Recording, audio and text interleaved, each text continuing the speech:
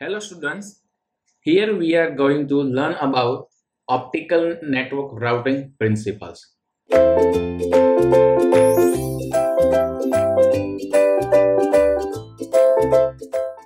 So start with the first. Routing is the process of selecting a path for traffic in a network or between across a multiple network. So because routing process define the route discovery or route finding process between two different or multiple networks are then. So the broadly routing is performed in many types of network, including the circuit switch, like a public switching telephone network, like a PON network also.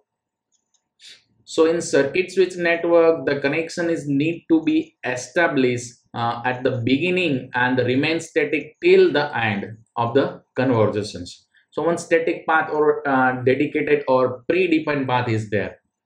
So in the case of packet switch, the each packet or chunk of information means in case of the many times more number of data with the variable bit rate like a bursty data. So get routed separately, so the decision which way to take needs to be performed way more often. So the decision is often happen on special hardware is called router. So they provide this kind of features. So the routers build a topology map for the different network where each router considers to be a node for that particular network. So optical router provide many features. It makes distinct from the other of its kind. So the basic purpose for a router to deliver intended packet to its particular destinations from source to destination discovery. So the particular provide or the particular the devices compared to the electronics is much more competitive than the ordinary router, or in case of the electronics router. Clear? So the optical router have multiple input and output ports are available. So it is equipped with the number of transmission also. So that there is a polarization control which is installed between the plurality of the transmitter and its input port.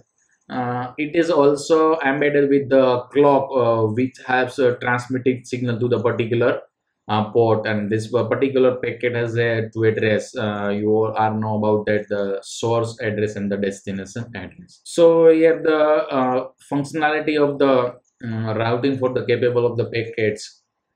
So the sum of information regarding the destinations addresses there, neighboring router which allows it to run about the remote network, then how to find out the particular destination in the multiple networking medium. It is possible to route to the remote network, possible for the perfect path finding for the particular data transmissions. The base route to each remote network provided by the various of algorithms provided with them. So how to maintain and verify the routing information, because certain times in between the data sessions some node failure or some network is path is not possible. So at that time the maintain the information or update the information in the some time of interval. And the actual process of setting up routers and as well as the base route for there, as well as wavelength assignment in the optical network is done by using a electronic backbone control network also. So in the optical network node, so consider as a routing node. So specialty is the node is that converts the upcoming message from the various sources.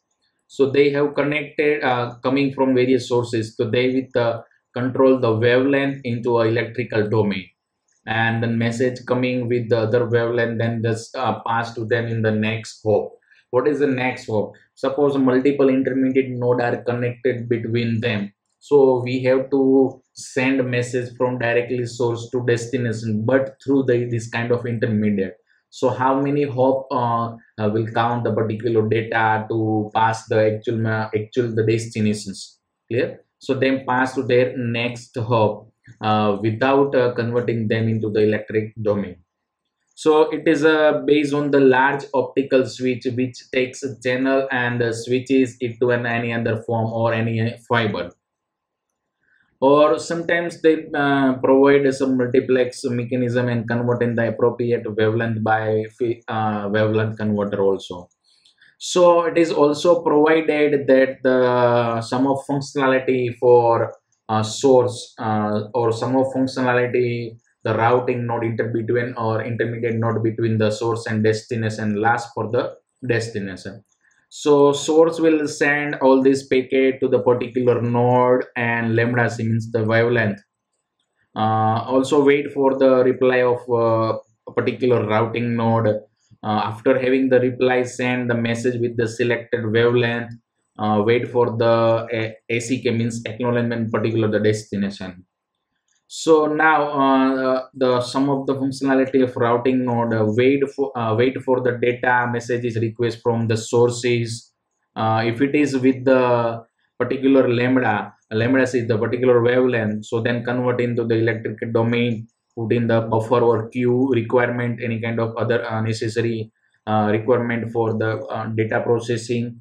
The incoming link of the receiver is proper to reach that particular node, or assign a wavelength to the routing link also.